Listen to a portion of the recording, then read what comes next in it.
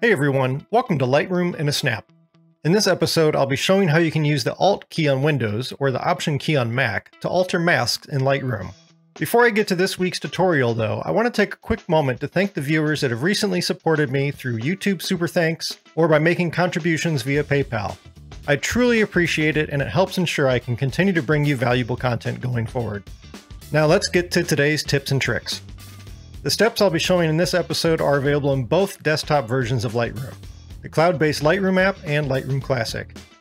As always, if you're not familiar with the differences between the two apps, I've included a link in the description to my blog post where I cover all the pros and cons of each version and provide some recommendations to help you decide which is the best for you.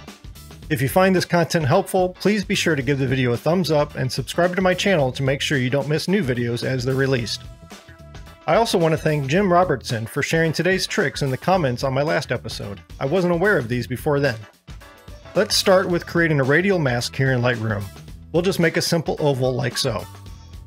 We already know we can adjust the shape by clicking and dragging on any one of the grab points on the edges of the radial, and as we saw last week, we can resize the mask by holding Shift before clicking and dragging on one of those points. Using either of these methods does not change where the midpoint of the radial is located, in this case on the bird.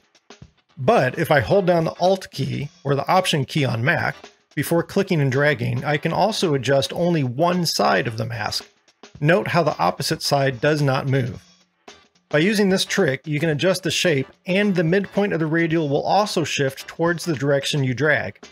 Whereas before the midpoint stayed on the bird, it's now shifted upward since I held down the Alt or Option key while dragging.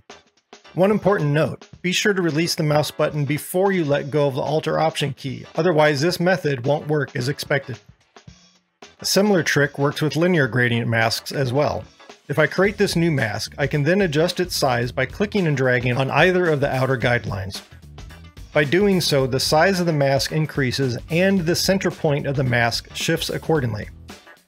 Instead, if I hold down the Alt or Option key and then click and drag, I can adjust the overall size of the linear gradient mask without changing its midpoint. You can see that both outer guidelines are moving in and out, but the center location of the mask isn't changing. I can see myself using this trick on the linear gradient more often than on radial masks, but they're both good to keep in mind when working with these tools going forward. And that's Lightroom in a snap.